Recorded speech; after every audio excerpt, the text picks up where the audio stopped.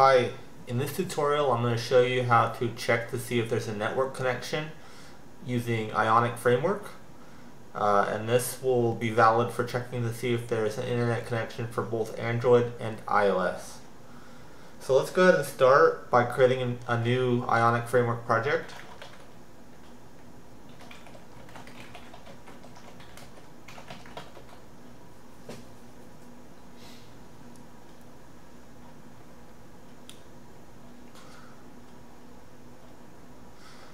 So this went ahead and created a project on my desktop called Example Project. Now what I'm going to do is I'm going to add the Android platform.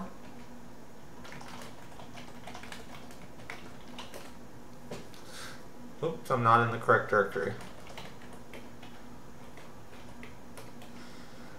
Because I'm using Linux right now, Ubuntu, I cannot add the iOS platform. But if you're on a Mac, this tutorial does work for iOS, so you can go ahead and add the iOS platform only if you're running on a Mac. Otherwise, we're going to be stuck with just Android. So now that the Android is added to our project, we need to go ahead and add the Apache Cordova plugin for checking network information. So I'm already on the site, and I already have this information available to me, and I'm going to include this in the write-up, which you can find inside the video at the end, so don't worry. So copy that. Let's go ahead and add it.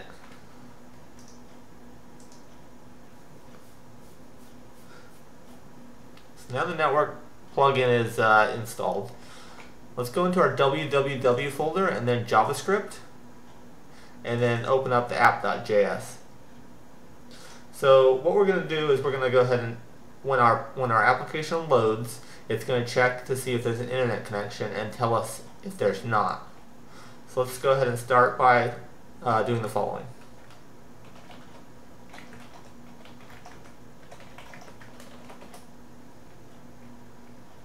So what I did here is first we need to make sure that this plugin actually exists. Because in a web browser, you're not able to use Apache Cordova plugins only on the mobile device, and I'd rather throw out any possibilities for JavaScript errors because of the plugin not existing. So now we're going to go ahead and check to see if there's no internet connection.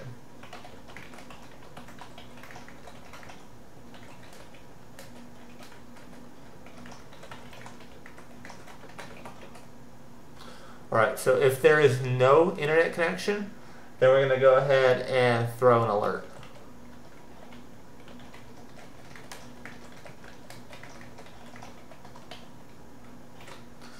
Now let's go ahead and try to run this in our simulator. So let's start by building our Android project.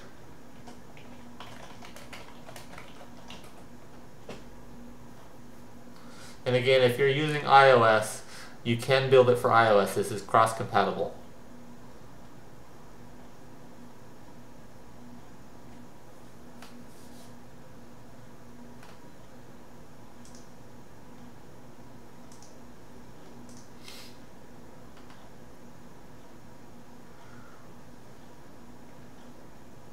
Alright, now that it's built, let's go ahead and install it.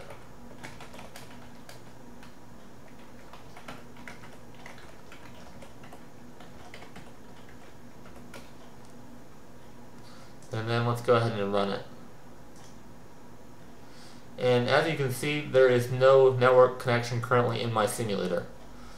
So let's go ahead and exit this. And we're going to go into settings and enable the internet connection.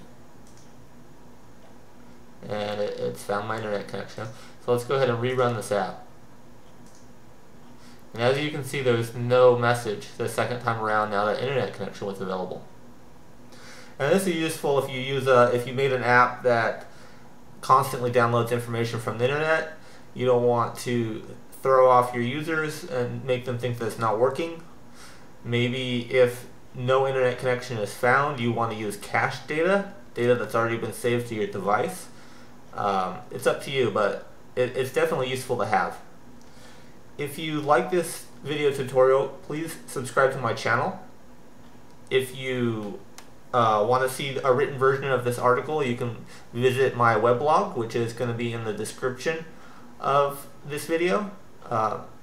Stay tuned. There's going to be a lot more useful tutorials and blogs to come. Thank you.